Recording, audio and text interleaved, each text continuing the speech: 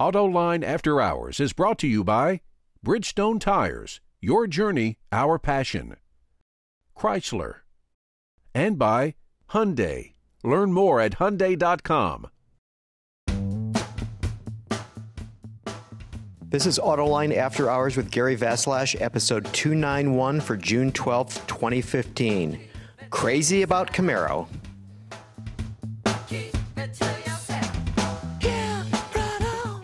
Watch Autoline After Hours live at Autoline.tv every Thursday at 3 p.m. Eastern Time. That's 12 p.m. Pacific or 19 hours GMT. You can subscribe to this podcast for free by searching for Autoline in iTunes, Stitcher, or YouTube. Hey everybody, thanks for joining us. John is obviously not here, so you have me again. So we will venture on. But I have stalwart support. Jim McCraw. How are you doing, Jim? Very well, Gary. Thank you. Welcome. Been a long time since we've had you on the show. Indeed. But since we're going to be talking... That's why my throat is so dry. You've been waiting anxiously. So since we're going to be talking about hot car, you're the guy. We like those. And you like those. I know you do. Very much. From back in your days of Hot Rod Magazine. We'll get to him. I'm talking about you. Yes. So, knowledgeable. Chris Paukert. Great Chris, to be here. Good to see you again. Thanks for having me. How you been? I've been great. Yeah? Been great, yeah. There's been a few convertible days now and again. We're right in that sweet spot for temperature for me, so. Right. Very nice. Okay, so now we've got the guy that everybody's watching to see and hear, Al Oppenheiser, who is the chief engineer of Gen 6 Camaro. That's right. Which was just unveiled to the world last month. Right, yes. Thanks, Gary. So thanks for being on the show. Thank you. It's great to be here. So, okay, tell us about this exciting car. So from the point of view of the chief engineer, what is the coolest part of the new car? I think the coolest part of the new car is that we took what worked so well in the 5th generation Camaro, and we took it to another level. And a couple areas specifically are the fact that Camaro customers love to personalize their car. You go to a Camaro show and they'll come and tell you what they did to your car, and they name them. They're part of their family. It's personalization. So we've really listened, and the 6th gen has a lot of personalization cues on it. And then, of course, the big story would be that we're starting out on a clean slate with a new architecture that starts out at least 200 pounds lighter than the one it replaces. So, correct me if I'm wrong, that you have two carryover parts, the SS badge for the Right. SS model and the rear bow tie logo. That's right. That's right. It. That's it. So this is the proverbial clean sheet car. This is all new. That's right. Yeah, we have the DNA of all 5 generations, but as far as actually carrying over part numbers, that's it. Wow, that's fantastic. Now you guys have an array of engines that hadn't been offered before. We do. Of course, there's the LT1, the 6.2-liter V8, which, as we announced a couple weeks ago, is 455 horsepower. Pretty nice engine in a 200-pound lighter car. You can start to calculate some numbers. We've got an all-new V6, which all new being all new part numbers, but in addition to the direct injection and the variable valve timing, it now has active fuel management, so it shuts down 6 to 4 when you're cruising. So it has better fuel economy than the predecessor. And actually has more horsepower at 335 horsepower. And then, of course, for the first time ever, we're introducing a turbocharged engine in a Camaro, and we are introducing it in a 2-liter turbo 4-cylinder engine. So what's the thinking behind the turbo? I mean, why did you decide that this was the time that it was be a... It's a good question, and we get asked that a lot. Of course, I think one of the biggest wins on the 5th generation was the fact that we partnered with Michael Bay and did the Transformers movie, so every kid that was 5 on up knows what Bumblebee is. And that generation's grown up accepting, loving, modifying 4-cylinder engines. We actually had a lot of people ask us in the 5th gen, why aren't you doing something with a 2-liter turbo? We're also preparing for future fuel economy requirements where we're going to be challenged to meet corporate responsible fuel economy numbers. And frankly, it's a great engine. And I tell the story about my personal thoughts on the 2-liter being put in the Camaro. A couple years back, I got called in the office by my boss, and he closed the door and introduced me to some powertrain folks. And I said, well, I know all the powertrain guys. I listed off all the V8 chiefs and the V6 chiefs, and I said, wait a minute, you're the 4-cylinder guys. And they says, you know, it's time to pour you some Kool-Aid. So you fast forward to last fall, we were over in Germany doing some testing at the Nürburgring and the Autobahn and some of the great German country roads. And it was an overcast day. We weren't using the track, so I filled up the 4-cylinder engine and went out and tested on the Autobahn. I ran a full tank of fuel, and I came back and got out of the car and I said, this thing's a rock star. It really is. And I think that the people that have grown up with 4-cylinder engines completely accept them. They're going to be there, but I think it's going to grow a new acceptance of turbocharged 4-cylinders in this segment. Mm-hmm. How much weight do you get off the nose when you go down from the V6 to the Turbo 4? It's approximately the same ballpark. The mass is approximately the same. And by the way, the base Camaros, the non-V8s, are nearly 300 pounds lighter than the 5th gens they replace. And they have more equipment. And you get more equipment, more technology, better performance. How much of that is due to the size difference? This is an all-new platform for this car. It's a little bit tighter dimensionally. It is. The first thing you see when you come up on the 6th gen is obviously the styling. Got a lot of the DNA of Camaro, but we've taken it more athletic, more chiseled. You'll see some great feature lines in it. It highlights the fact that the architecture itself is lighter. It's the architecture that the Cadillac ATS and CTS have been based off of. Very highly efficient, very structurally sound. Great use of lightweight materials, aluminum front suspension components, aluminum hood, and so on. When you start adding up the benefits of 200 plus pounds lighter, you're starting out with a palette that we would have desired. Anything different on the 5th gen, we would have liked to take more mass out, and this gives us the opportunity to do that. Mm-hmm. So it's just a slightly tighter package. Yeah, it's roughly basically just less than 2 inches in all the key dimensions in the 5th gen. And the width is barely just over an inch. I mean, so it's just tighter and lower. And lower. So it looks wider and looks more planted. Well, but one of the key dimensions for a performance car like a Camaro is track width, and we didn't want to give up track width just going to the smaller dimensions, and so we've grown the track width to be nearly what the 5th gen Camaro is.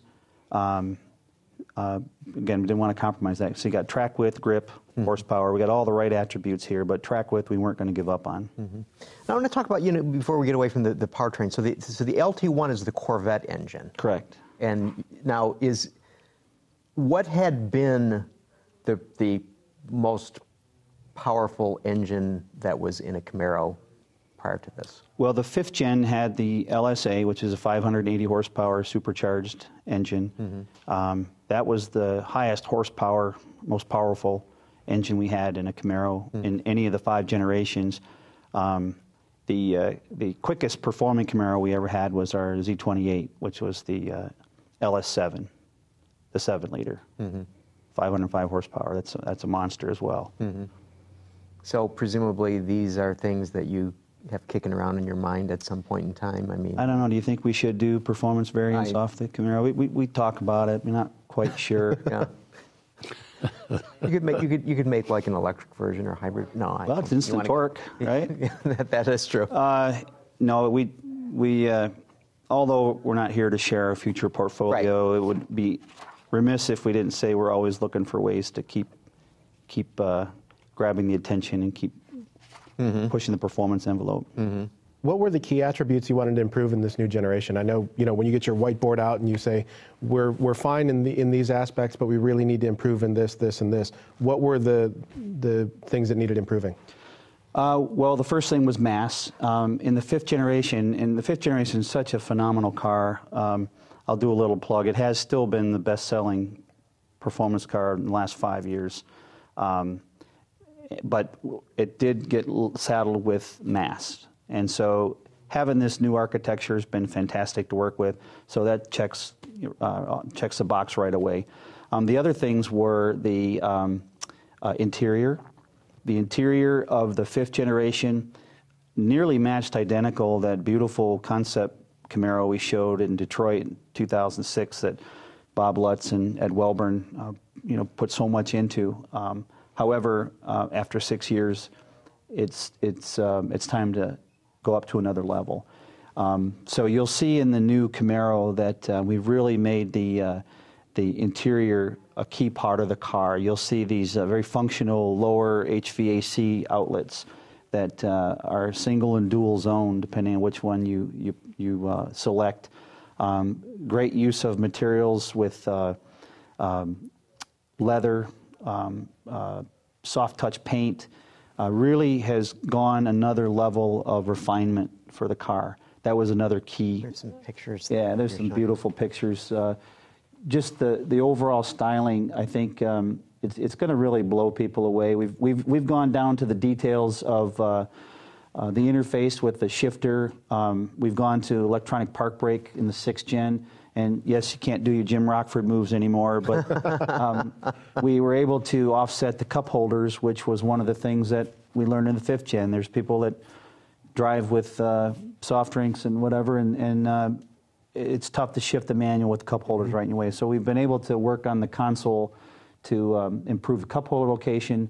The shifter bouquet is perfectly attuned to all the different types of drivers, whether you're a pistol grip driver, or grab it at the top. The generous use of leather, vinyl is really going to show itself strong. And these pictures are very nice. There you see the HVAC vents, which that's a dual zone example, but those are functional. We got a beautiful 8-inch screen you'll see there, which we're incorporating some of the new technology that you heard Mary Barra talk about a couple weeks ago with the projection for iPhones and Android. And you'll see there a quick glimpse of the cluster. It's a beautiful 2-shot molded cluster that retains what needs to be in a sports car of analog gauges, and the secondary gauges that we want to put on there can be digital. And there you see quickly, I mentioned personalization. We're offering a 24-color palette where you can tune the interior colors to your personal liking. We've got a mode switch that gives you 4 different modes if you get the V8, Snow Ice, Tour, Sport, and Track. There is a color selection that we picked for those modes. However, if you don't like orange for track mode, you can go in and select green or pink or white, whatever you want. So the customization is really going to be something our customers love, and it'll let them know that we really listen to them. I want to ask you about these modes. So, okay, I pick the track mode. What happens to my car? Okay, when you pick track mode, it adjusts. If you get the active exhaust, which is now electronic valves versus vacuum, you get a valve selection of basically open valves. You get a steering calibration. You get a throttle progression. You get an interior lighting selection, all geared towards track mode. If you switch over to sport, you get a different steering setting, throttle progression, different lighting mode, and exhaust note. We do nothing in the suspension itself, though. You don't have mag shocks. Or... That's a great question, Jim. We're bringing the magnetic ride control, or the magnetorological ride control, from the ZL1 of today. We're bringing it into the SS as an option. We had a lot of feedback that it's a great. A lot of people actually drive that car and think it's a great feature for just driving around Michigan roads, not necessarily tracking the car. And so we're making it available for them as an option on the SS. The Belgian block's known as Michigan Road. Absolutely, yeah, it's great. Yeah, it's a great feature. Has visibility improved at all? I know that the chopped roof line and the high cowl belt line is one of the hallmarks of the design, but getting in and out of the car, it's hard to see out of. Yeah, I think one of the things that we learned from talking to our customers is we asked them, would you like us to lower the belt line or raise the roof line or change the windshield angle we were talking about earlier? And they all said, oh, no, don't touch the styling. It's the #1 reason they buy a Camaro. They said, fix it with technology. So we've got the rear park assist, the rear camera. We have better up vision in the 6th gen than the 5th gen has. You'll see when you get in it, a guy as tall as Jim can get in, and it really envelops him. It's not cramped. Got plenty of room for to rest your arm on the console, on the door trim. It's a lower belt line. It's not. It's better designed for you to drive with your arm out the window. So overall, it's still not going to please everybody. But then again, if you ask them, should we change it for you? They'll say, don't touch a thing. No. So we have a phone call that someone would like to presumably ask you something, Al. So bring it in, Ben. Hello, this is George from Sunnyvale. I was wondering if you could talk a little bit about the styling of the new Camaro. It seems very similar to the existing car. In particular, the glass area, the very, very narrow or low-height glass, which was an issue with the current car, as that people said it was almost like looking at a gun slits or giving them a claustrophobic feeling from being inside, and you still stayed with that, even though this was your chance to correct that. Thank you. Thanks for the question. As I mentioned before, the styling of a Camaro, the DNA of a Camaro has always been a long dash to axle and an aggressive windshield angle. You start changing that, you start to go away from what makes a Camaro a Camaro. So we did other things, like we lowered the belt line. We gave you more room inside, so you got the feeling of spaciousness, even though it's narrower by almost 2 inches than the car it replaces. You mentioned correct that. I'm not so sure we did something wrong in the 5th gen. Like I said, we've sold 550,000 of these things, so we did take small incremental changes. It's got better up vision. Our sun visors, they now have a detent full forward so that the shorter drivers can get the sun blockage but still have more up vision. I think maybe to answer your question in one statement, I would say that the best thing to do is as soon as you get to an area where you can see the car in person, it will change your opinion of seeing it in pictures. It's one of these that. I mean, you just look at it and you say, "Wait a minute, that's classic Camaro." And if you monkey too much with it, it would not be what it is. And I think that just seeing it in person, and these pictures do a great job, but the chiseled lines on the exterior, you really see the athleticism. And when you see one next to the other, you'll see that you can tell the difference. It's almost like a 7/8 scale of the 5th gen. I know my communication folks don't like when I use this reference, but those of us old enough to remember Rocky, the first Rocky, he's a big brute and beat everybody up. By Rocky III, man, he was lean, mean, and was called maybe a middleweight. It's kind of what the 6th gen is. It's agile, lean, athletic, faster, stronger. So I want to ask you, I mean, one of the points that you guys have been making is the fact that you spent 350 hours in the wind tunnel. You talked about the forms and the shapes and the exterior of this car. Is that a lot? You know, we talked about that when we wrote that number down. Will people know what that means? The 350 hours contained within that is a lot of graveyard shifts. We have just a fantastic Camaro team that will voluntarily work the midnight shift that nobody else wants to, all night in the wind tunnel, just making minor changes to get 1 cubic meter per minute of air flow through the grill. So we'll make a radius change, you'll retest it.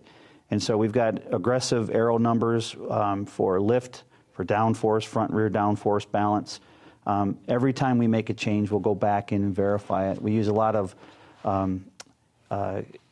computational fluid dynamics models. So is it a lot? It's a lot. It's basically 24 hours a day until we get the styling right and get physical properties, and then we go back and validate what we did with the physical properties on the track.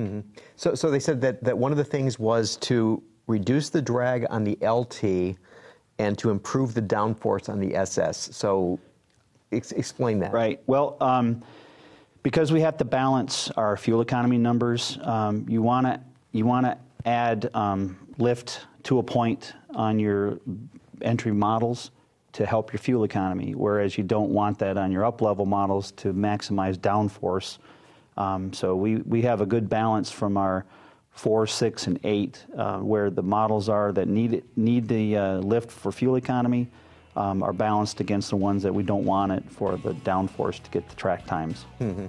So it's depending on which powertrain you have, which trim level you have, right, and what the car is likely to do under driving conditions. And we take advantage of that by having the differentiation in the styling as well of the LT up to the SS. Okay.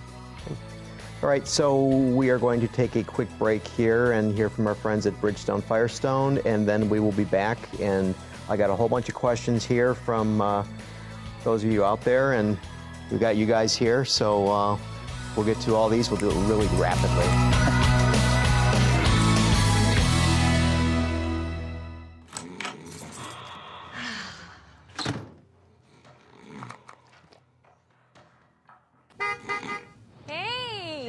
Did you have a good nap? The Firestone Destination LE2.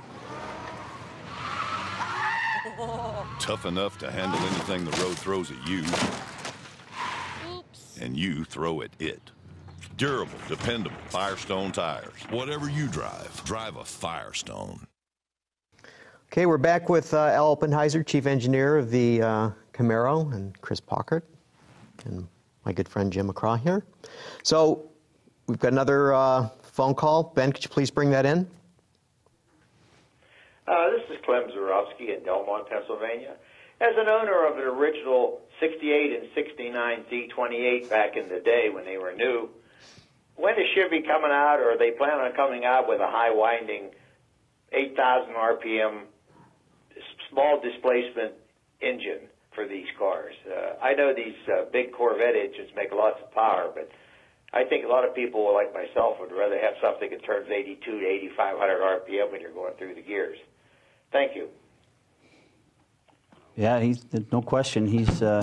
They are a lot of fun. He's talking about a flat plane crank engine, and like I mentioned earlier, we have the best performance lineup in the industry with our Chev SS, the Corvette, and the Camaro, and so we're going to continue to push the boundaries. I won't commit to what we're trying, but there's always room for taking a look at new technologies, and anything to do with performance, sign us up. Okay. So there's a whole bunch of questions about performance. So okay. I'll warn you right now, and you can. So all right. You can somebody out there in listener viewer land wants the 5-liter pushrod engine back from the 67, 68 really? C28 Highwinder. Okay. Right. That's what that sounded like to me. Mm-hmm. Okay, so Oak Cabin asks, will we ever see a more street version of the Z28? A more street version. Well, isn't that the 1LE? Yeah, I think he means not a $75,000 one. I tell you, it's the king of the hill right now. Mm-hmm. It was best driver's car for a good reason. And I don't think you could build that car up to the performance level it is for $75,000 on the street. But the nice thing is you can do it if you want to because of the way we have the did performance the whole parts program. Right, but Jim, you had a great point. The 1LE is probably the hidden gem of the Camaro lineup. It's about a $3,500 option that does sub 3 minutes at VIR. There's your streetable version. All right. Runner asks, I want to slip in a hyper-theoretical question on the existence of a coming mid-engine Corvette. Seen any mysterious vehicles around the shop? GM needs something to counter the new Ford GT regardless of certain people's denials. After all, Corvette's image never hurts Camaro. Surely the chief engineer of Camaro is allowed to speculate on a non-existent Corvette. Who was that, Eisenstein? That was a long question. There'd been a follow-up. Yeah, but... was there a question in there? I don't know. All right.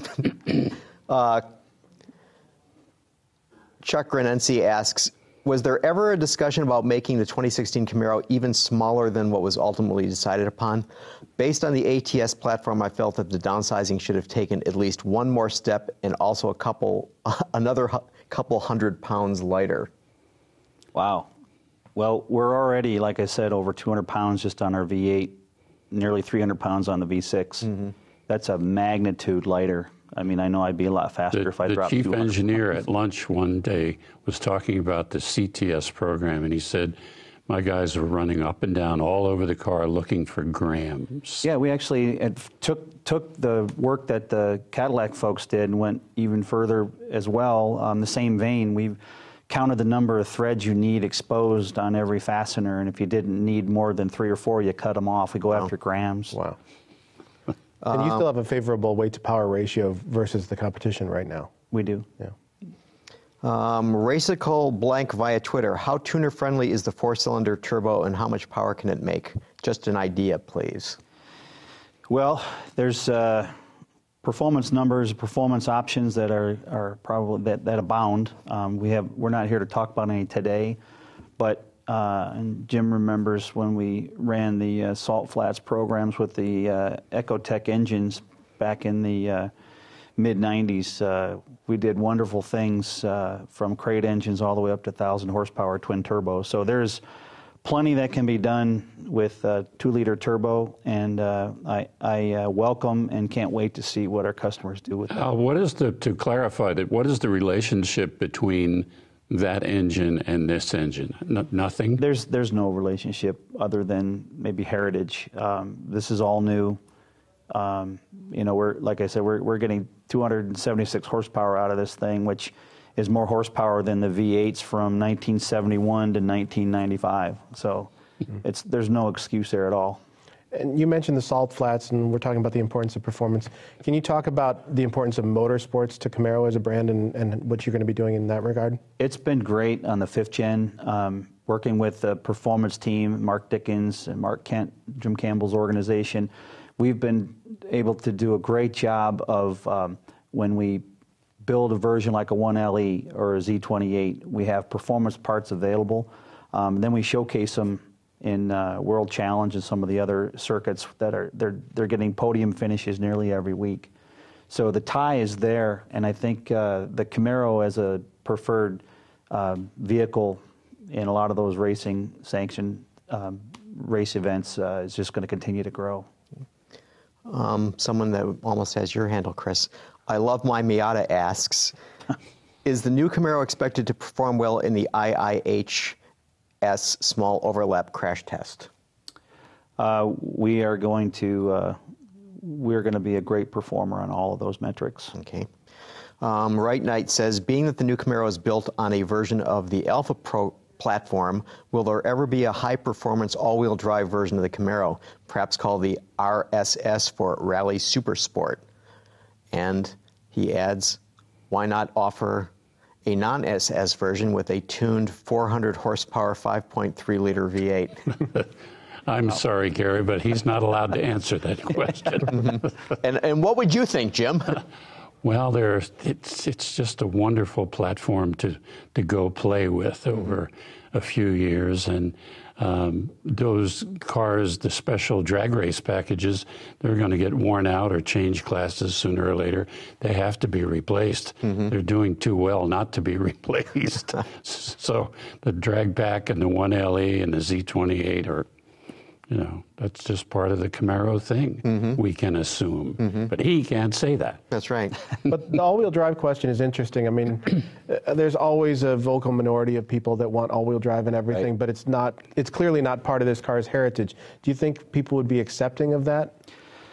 I think, of course, there would be somebody accepting. This caller would be accepting of one, so there's one we'd sell. But I think they're... Of course, but I think we have to stay true to the DNA of the Camaro. And I think in the 5th generation, we really locked down some definitions of what a 1LE track package is. We had 1LEs back in the 3rd gen that were brakes and suspension bits, and I think we paid homage to that with our 5th gen.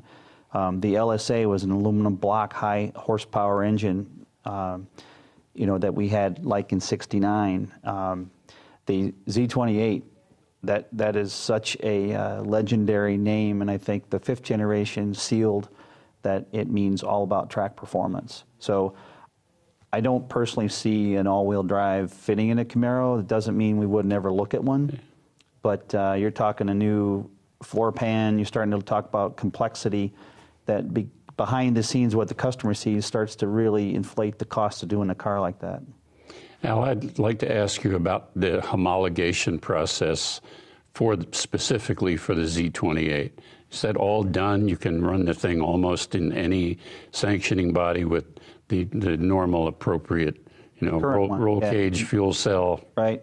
Some of the bodies don't care for the carbon ceramic brakes, but you can put the 6 pistons on, and absolutely, it's ready to go right from the showroom.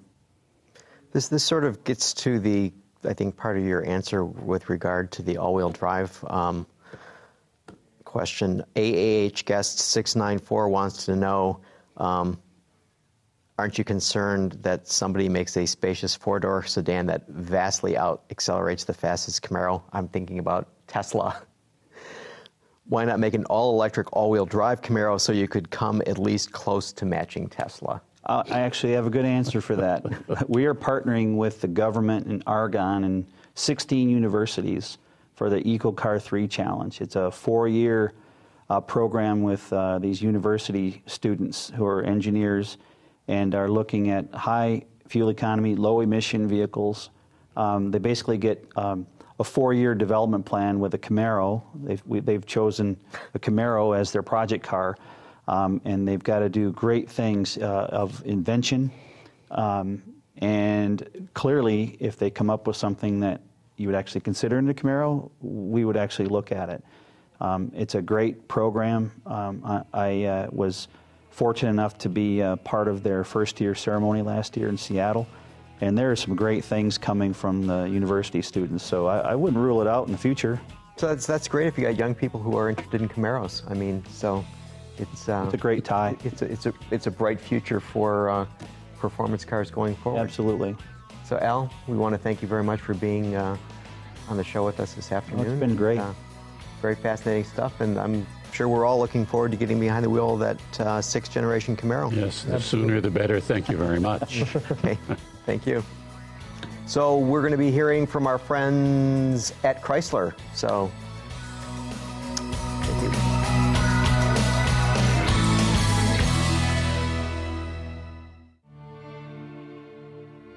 There is no royal blood in this country.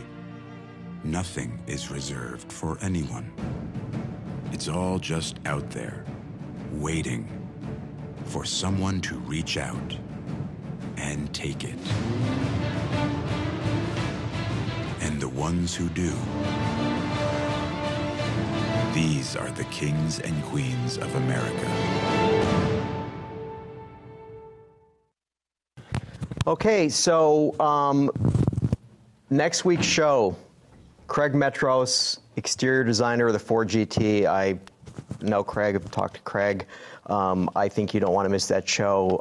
Those of you who regularly watch the program know that we had Camilo Pardo on the show a few months ago, and that question could possibly be answered by our new special guest. John has arrived. I'm back. John is in the studio. Right. So we had Camilo on the show, what, 3 or 4 months ago? Something like that, right. And so, okay, I think this will be the opportunity where I know that all of you people are anxious to see what crazy numbers I have come up with this week. And so we'll do that, and then we'll get into a discussion of all manner of things. Now I've got to find my sheet because, as you all know, the famous blue notebook has all kinds of things. You're like Karnak with the envelopes. Except for I've got all this stuff. So much time organizing his 3-ring binder. It's, I just got to do it that way. So anyway, here's the thing. So there's this outfit called Glassdoor, and it's basically a job site sort of thing, and or an employment operation. And they do a survey of the top 50 CEOs at large companies, okay? And so these are, they survey real people who work at these real companies, so that isn't like us giving our opinions on whomever, okay? So the top 50. So the number one on the list is Google's Larry Page. He has 97% approval, okay? As a boss. As a boss. By CEO. Google people. Admired by other CEOs. No, by Google people. Oh. So you work for him. Oh. Okay, so they feel like people. Peer review, as it were. Blue Sky Production people saying, how do they like John? No, we're not going to put that list up there. All right. So Larry Page is tied, and for whatever reason, Nike's Mark Parker has 97% approval, but he's listed as second, okay?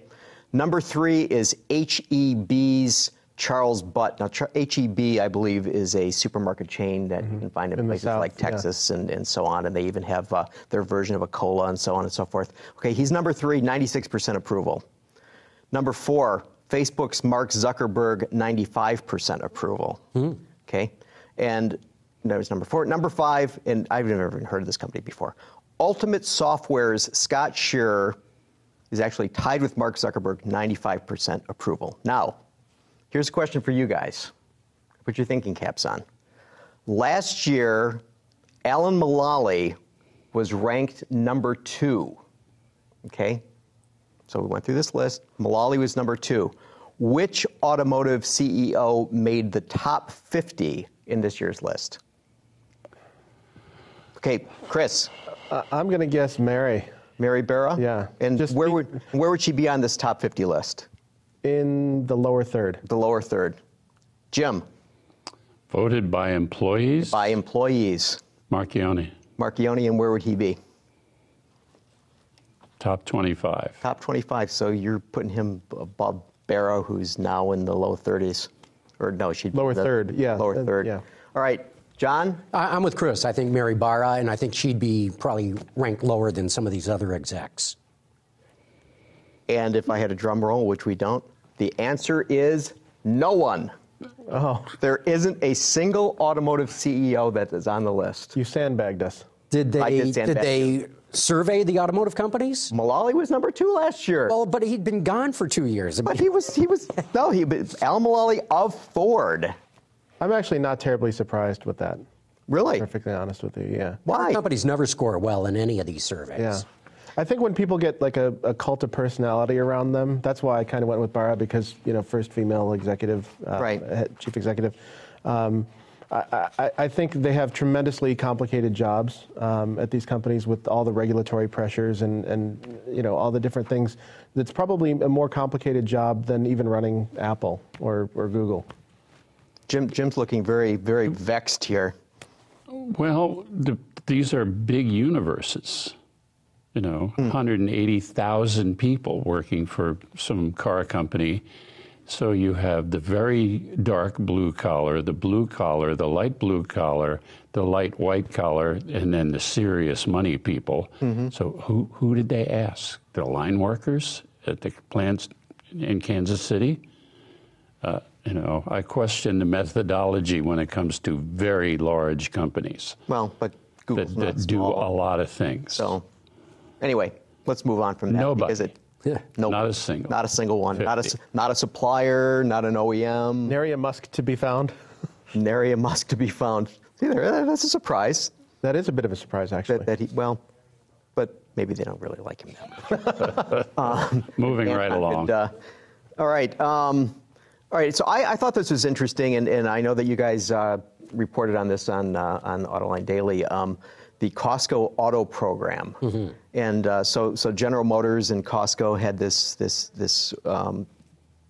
scheme deal put together, and so they had a promotion between October 1st and January 2nd, covering 17 select 2014 and 2015 Chevys, Cadillacs, Buicks, and GMC models, and it offered basically supplier pricing, and then you would often get a $600 Costco card thrown in to boot, and the promotion led to sales of 43,300 vehicles, and Costco estimates that it was a 69% closing rate. Wow. Now here's the thing that I don't get. I thought that, so basically Costco is operating as a middleman, right? It is. Weren't we supposed to disintermediate all of these sorts of things, that we wouldn't have these middle people anymore? Well, they clearly they deal in big volume, and I read that same article, and it said that they don't actually make any money on it. They're doing it as a customer loyalty measure, which is almost hard to imagine that that's true, but given taking it at face value that it is, it's pretty intelligent. It's pretty smart. How many stores for 43,000 cars in 3 months? I don't know. Okay, then. So there's. But you go to your Costco. You go to your Costco dealer. At dealerships, right? I mean, you go to your Costco dealer Sales or your per Costco store, place, right? It's just a Buick store or the Costco It is, Buick but you got to store. stand back and look at Costco sells more than that. I want to say, I don't know the number right off the top of my head, but somewhere between 400,000 and 500,000 vehicles a year. Yeah, I think they said 400. They were just shy of 400,000 this year, which is about double what it was in. And this, of course, is perfectly okay with the franchise dealers. Well, they work work through a franchise dealer. Legally, Costco cannot so just the delivery has sell to take through the place factory. No. at the car store. Exactly right. But they buy through the fleet. They offer a discount. And we had a guy on Costco on our TV program, Autoline This Week, 2 years ago, who talked all about this. And he said the same thing at the same time. We don't make any money on this.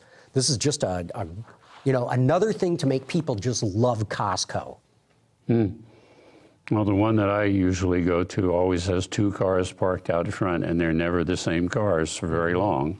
It's because these people are buying them like mad, Jim. They're just taking them away. Well, apparently there's a line for automaker partners with this program that people are dying to get in and shift a lot of cars. I would be interested to see what the breakdown of car types is. I'm assuming they're big volume cars, Camrys, F-150s, that sort of thing. Fusions, I've seen. Yeah. Sure. Well, you know, think of it as Costco. You want to make sure you move these products, Right. so you go with what's most popular. But and the other thing, Costco's model is, you go in the store and you see something and think, oh, I'll come back next week and get it. No, next week it might be gone. So they create this, hey, I got to buy it right now kind of mentality with a killer price. And it works. And they jump around brands. So you can't just keep thinking, well, I'll come back and get that Camry in another month. No, they'll have something else out there. It's a shame the return policy isn't as good on the cars as it is on the rest of their products. See, I've always figured that in the future when the government runs out of money and things like that like we'll buy healthcare at Costco and we'll all be good. I mean, it's going to take care of everything. But so this week the new 7 Series, the new BMW 7 Series was unveiled in Germany at the BMW Welt. And I thought that this was very interesting to me, that Harald Krüger, who is the chairman of the board of management of BMW AG, said, we strive to attain perfection in everything we do. The result is always, quote, sheer driving pleasure, which guides us on our path to the future. Okay, and they kept emphasizing sheer driving pleasure instead of ultimate driving machine for the first time since ever. Yeah, and so then I was thinking, what's going on here? And it discovered that he said, Herr Krüger said that he was speaking of the 7 Series, and he said it all started in 1977. So that was the first generation of the 7 Series in 1977. At that time, I was just 12 years old. So the dude was 12 years old in 1977. So maybe he doesn't like machines. That's what I was sort of thinking of, is, that... Well, I think all these guys are kind of scared of autonomous driving. They know that they've got to go there, but until they do, they've got to emphasize, driving's good, driving's fun. So instead of emphasizing the ultimate driving machine, now they're talking about pure driving pleasure. And I wonder if that's got part of the reason, or is part of the reason, why he used this specific terminology. Yeah. Well, and they've flirted with alternatives to the ultimate driving machine before. They had that Joy campaign for a number of years that was Didn't work. Kind of not so warmly received. And obviously with the proliferation of models that they have, they're not just going after pure performance and driver engagement, the sort of driving enthusiast brand that I think we all grew to love. They're doing things like the i3 now. It's a different approach, and maybe no less valid, but certainly not as viscerally entertaining to drive as some of their other products in years past.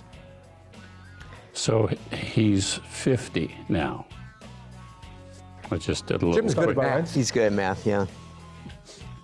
So weren't you running a major automobile company when you were 50? At 50, no. Yeah, no. I was busy 49. doing other things. But and he's relatively new. I mean, Norbert Reithofer he only left a little while ago, right?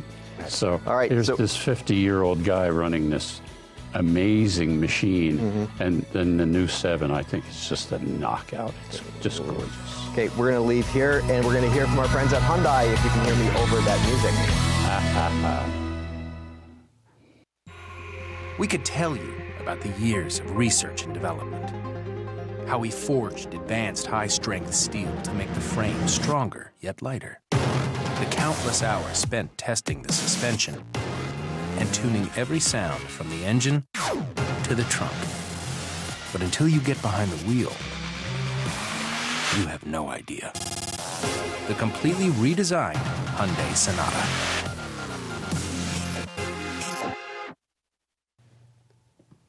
And we're back. So John, you were mentioning about the autonomous driving and new technologies and things like that. And I was thinking when we had Sandy Monroe on the show talking about the i3 and talking about how the technologies that they were developing would be deployed in future vehicles. And so also in his speech, he points out the new BMW 7 Series benefits from BMW i technologies. For a start, the laser lights are derived from the BMW i8 and are now available for the first time in a large-scale series production vehicle.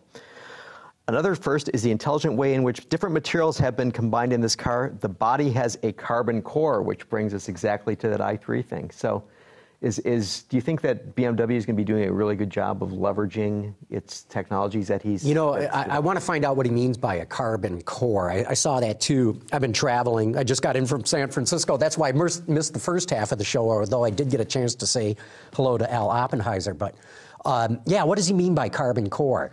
I'm getting the sense that basically what he's talking about is that the frame, that sort of the body in white is primarily made out of carbon fiber, and then the rest of the vehicle is a combination of steel. I would think the cabin floor. Steel and aluminum and things like that. Well, Sandy's point was that with the i3, he estimated that BMW saved something like $300 million in tooling costs by going with carbon fiber, which gets laid up and all that sort of thing, instead of stamping dies punching out steel. So very interesting that rather than try to do a whole 7 Series like that, which might push costs crazily out of control, they're doing some aspect of the structure in carbon fiber, using the savings and learning how do you do this in mass production, or certainly greater production than what they've done with the i3 or the i8. But I need to learn more about what they mean, because, like I said, when I read about that, the carbon core, I was like, ooh, I need to see pictures. I need to see exactly what they're talking about. Yeah.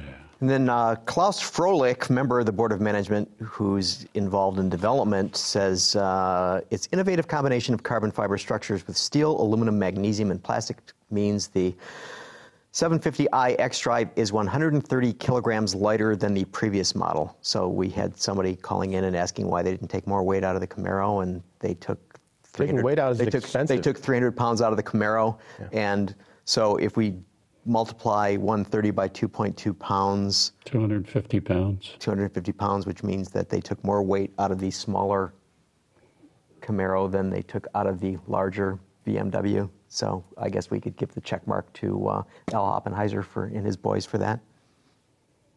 And they're claiming this is a good show on both companies. I mean, yeah, but I mean, just saying that. I mean, if you have these small Camaro, how much longer is it going to be when there aren't any big chunks to be taken out? I, as many know, I am not a big fan of the 54.5 mile per gallon thing. I think it's just stupid. That the number is just. It might as well be 1 million. It's not going to happen. So why don't we just back off to a more reasonable number that's somewhere on the edge of makeability? 54.5? Well, remember, that's what they call an unadjusted number. Unadjusted, sales weighted, whatever, right. But it's just a... Right, and then you get down to each individual footprint of a car has got to be able to meet, an increase in... We'll see. There's going to be this midterm review in 2017, I think it is.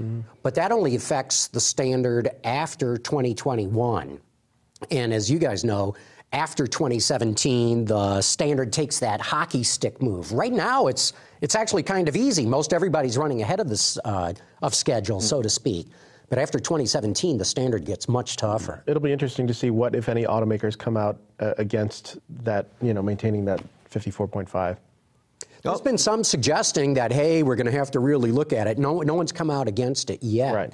But, well, you can't be seen to be right, no, it's against politically it. loaded, for sure. Well, the thing is, gas prices are cheap. And, in the last couple of days of Pickup trucks Autoline Daily, we've shown that the green car segment is really shrinking fast. Hybrids and plug-ins sales are going down fast. EVs are actually going up, but the numbers are so small, it's not enough to offset the drop in hybrids and plug-ins. Yeah, we sold 5 last year and 8 this year, so that's a 60% increase. Sorry. Well, that's probably Tesla driving most of that increase in pure EV too, right?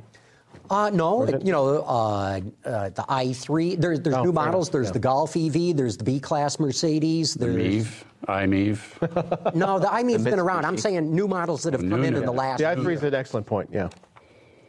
Jim, we just got a message from Washington. They raised it to $1 million. They thought it was a good idea. See?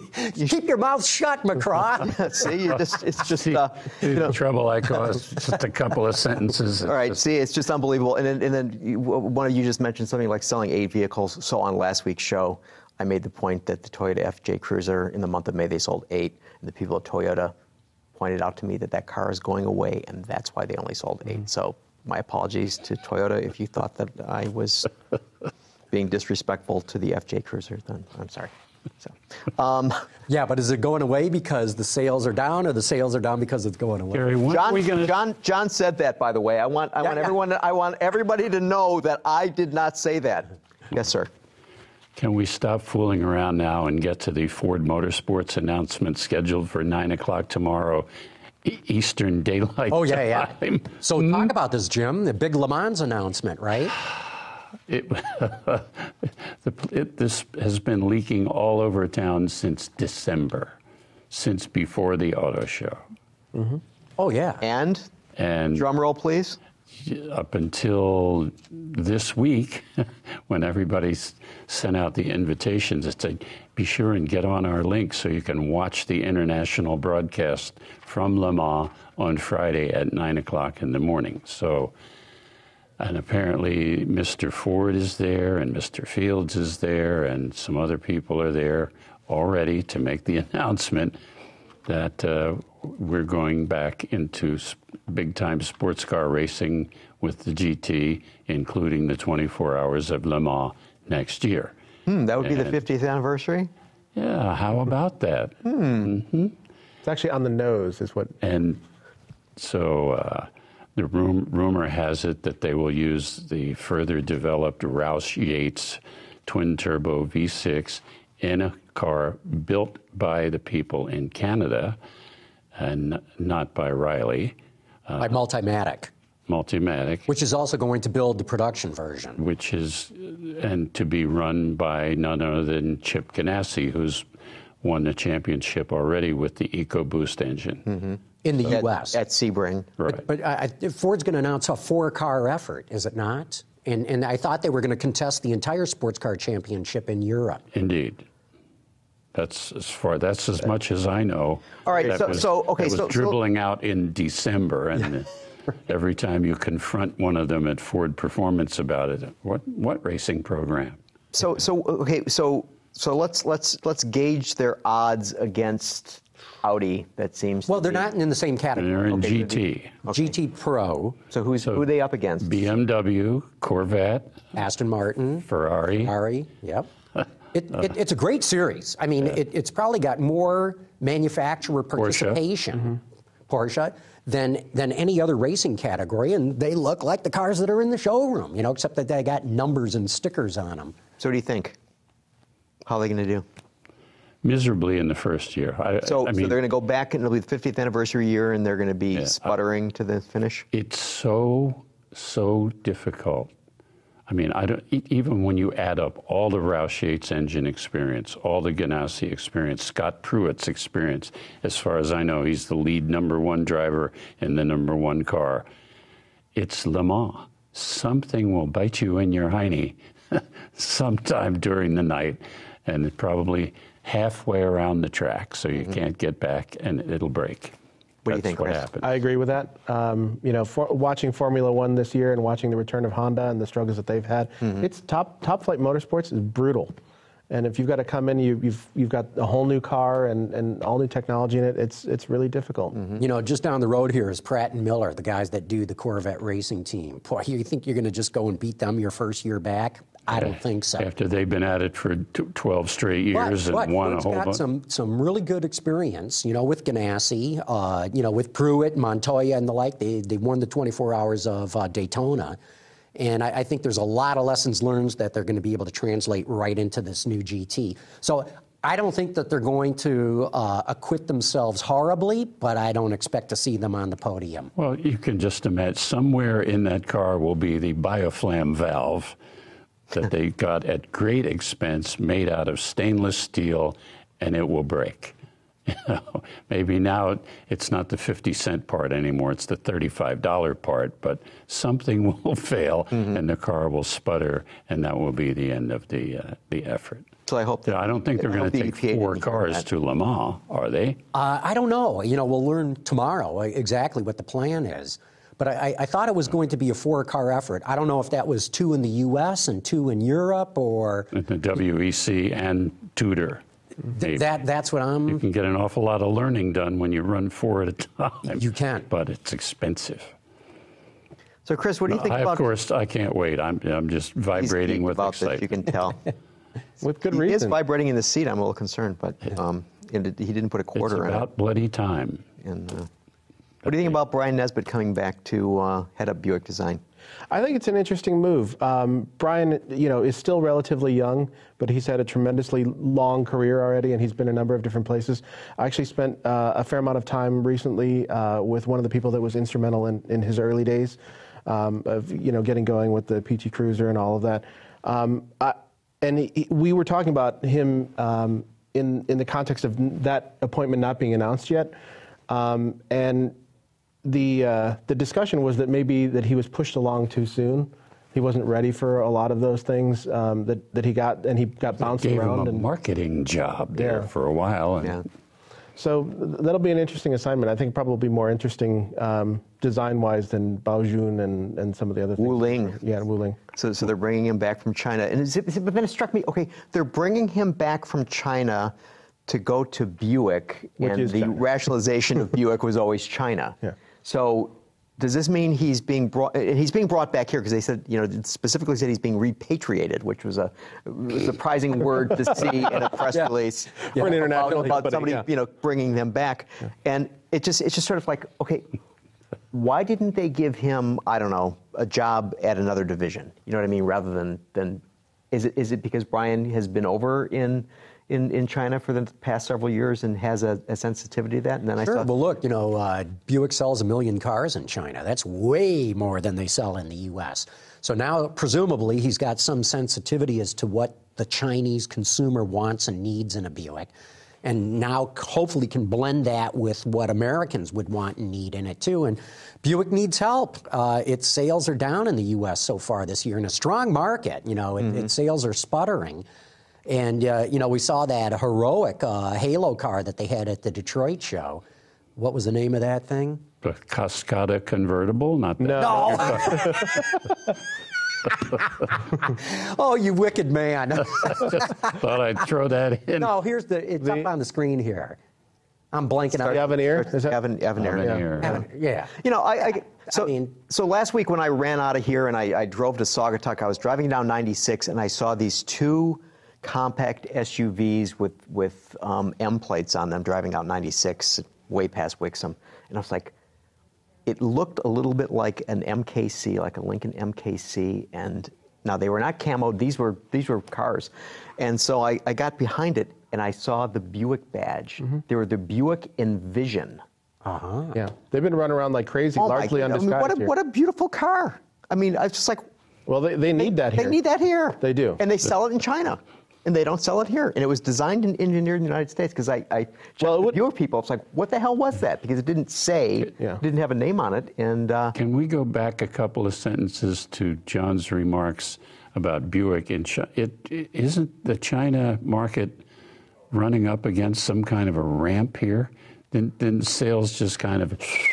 No, the rate of growth is slowing down. Every other market in the world would just about kill for the slowed down rate of growth that China's going You're talking about the overall China economy. Well, no, the Chinese car market. Well, whether you want to talk about the Chinese economy or the car market, it's still growing strong. It's just not growing at the rate it had been. And China needs to have an economy that's growing at over 7% a year if it's going to absorb all these people coming off the farms and give them jobs. And if that don't happen, the revolution's going to break out again. That number was on the order of 12 a few years ago. It was. 12%. Exactly which was, right. Nobody ever heard of an economy growing that fast, ever. No, and the car market, same thing, 12 to 15%. And now it's slowed down enough that everyone's having to cut prices in China, which is the first time this has ever happened. Yeah, and in Russia, they're going, that's what? a basket case. I think their sales were down 34.7% in the month of May, literally. I'm not pulling that out of my notebook. Another region. You looked at it. I didn't even look in here. Not even the Blue Book of Answers. I didn't even look in there. All right, so we're at the top of the hour. So now that is there anybody left to excoriate or? Let's see. Ford Motorsports, Buick, China, BMW, Bryan, Nesbitt. You think we're good? Think we're good? I think that was a pretty good deal. Jim McCraw, thank you for being here. Mon plaisir.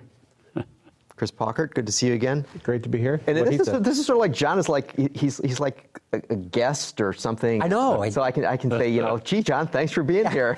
Right. But he be here brought all of his files week with him. Oh yeah. Next week. Craig Metros for the GT, the Ford GT stylist. Yeah. Are they going to bring one? And I don't think we're going to get one. They probably have them all over there for the tomorrow. I was going to say I may break in here if they're going to bring. Oh yeah, no. But, we'll call you if they say we're going to bring a car. I'll let you know. The red one is a pusher around her. It's all fiberglass. The red one that they showed us down in the deep bowels of the design center. Well, we'll see. So, okay, friend Autoline at facebook.com/Autoline Network, all one word, facebook.com/Autoline Network. Follow Autoline on Twitter at twitter.com/Autoline. And thank you all for joining us next week. Craig Metros, Ford GT, be here. Autoline After Hours is brought to you by Bridgestone Tires, your journey, our passion. Chrysler. And by Hyundai. Learn more at Hyundai.com. Visit our website, Autoline.tv, where you can watch us live. Get your daily news fix with Autoline Daily and in-depth analysis and interviews with Autoline This Week. There's all that and much more at Autoline.tv.